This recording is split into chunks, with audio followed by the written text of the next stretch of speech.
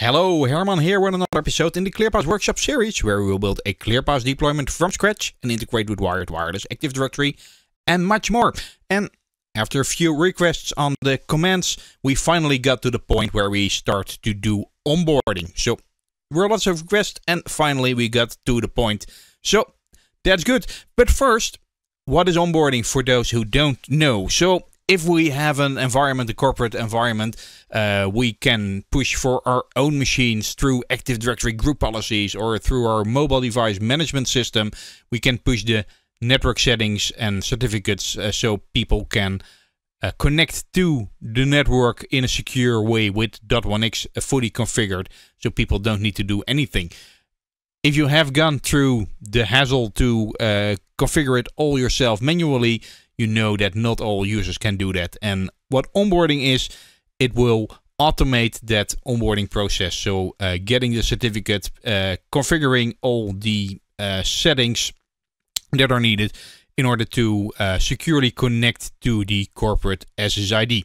So that's what we are doing in this part of the workshop. And in order to do so, we will go through a few steps. So first we need to make sure that we have a valid HPS certificate. If you don't have a valid HTTP certificate, stop and first get one. And in order to know that you have a valid certificate, check the URL bar. If you don't see any errors here and it is securely, it's HTTPS here, then you know you have a valid HPS certificate. And if you don't know how to set it up, there's another episode in this series that will is called Installing the HPS Certificate. Just go there and see how we did it for this system. Then what we are doing in this episode is we will be configuring a Onboarding Certificate Authority, which is basically an optional component because there is a pre-set up certificate authority coming with the product.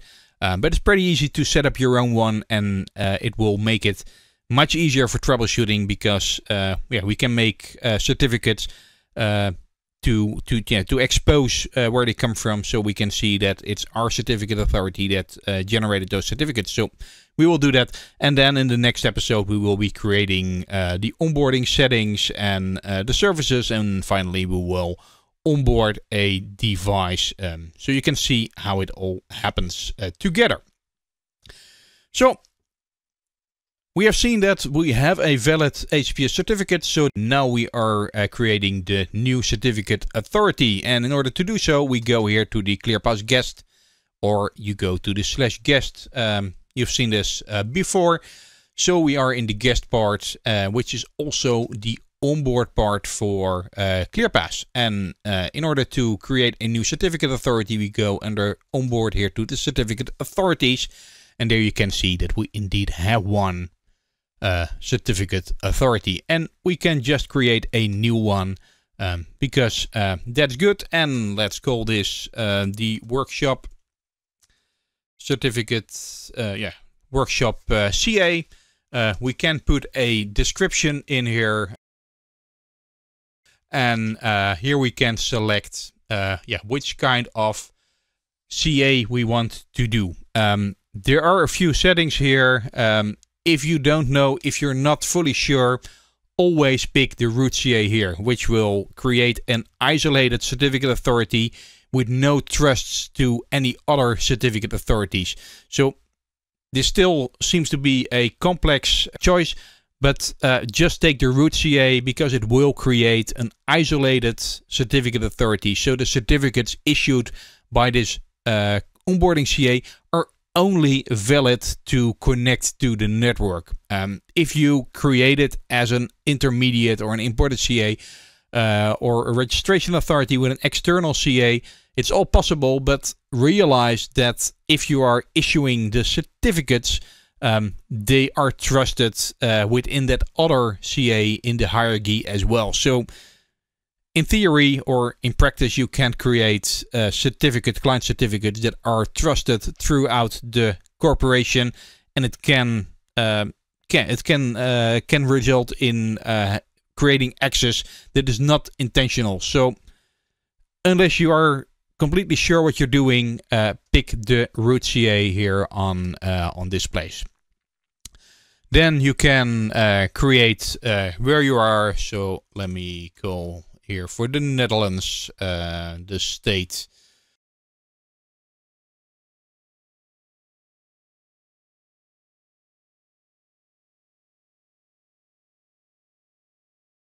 So we can just change the names so they make sense or they get shorter. And let's put this here. So there are created 2 certificate authorities because some devices need a leveled certificate. So this will be the root CA, and there will be created an intermediate CA with this name. And yeah, let's put our help desk or security. Put our email address in here. Then here we can set the other information. So I typically go for a 4096-bit key. Doesn't really matter again. And here you can set the CA expiration. And by default it's set to 10 years, which should be enough. Or you can just make it 10,000 days, which is almost 30 years. But just make sure that this CA has a long validity. So this is how we set up the CA. So one thing that we see here is that the OCSP URL, it's not the full URL. So we might need to change it. So we go into edit here. And what we can do here is include the responder URL, which is by default this one, but we can override it and we can specify it here. And then we can put here .aruba lab.lock. And we can put it on this. So then other systems might be able to resolve this URL as well. If you only use this within the ClearPass system, you could also use as a best practice localhost here. So instead of putting the host name in here, you can put in localhost. So it will always do a local validation. Then we have another setting here, which is the validity period. And yeah, I typically put that a bit higher as well. So put it on for 50 days or so. So if you want to renew the certificate every year, it's good to put the validity period above that period, because if the certificate is expired, you can no longer connect to the network. So it makes sense to make the certificate valid a bit longer so people can connect to the network. And if you detect that they are over a year of use, you can redirect them and point them through the onboarding process again. So yeah, and then here we can we can edit it, and now it looks good. So there's a bug here that it doesn't show the correct URL, but if you go in, it is okay. So it's a small GUI bug. So this is how we set up the onboarding CA. In the next video, we will be setting up the configuration and all the policies. And after that, we will show how to onboard a real client. So thank you very much for watching. If you like this video, please press the like button below this video, put your comments there, and also subscribe to our channel so you will be notified if there are new videos live for you.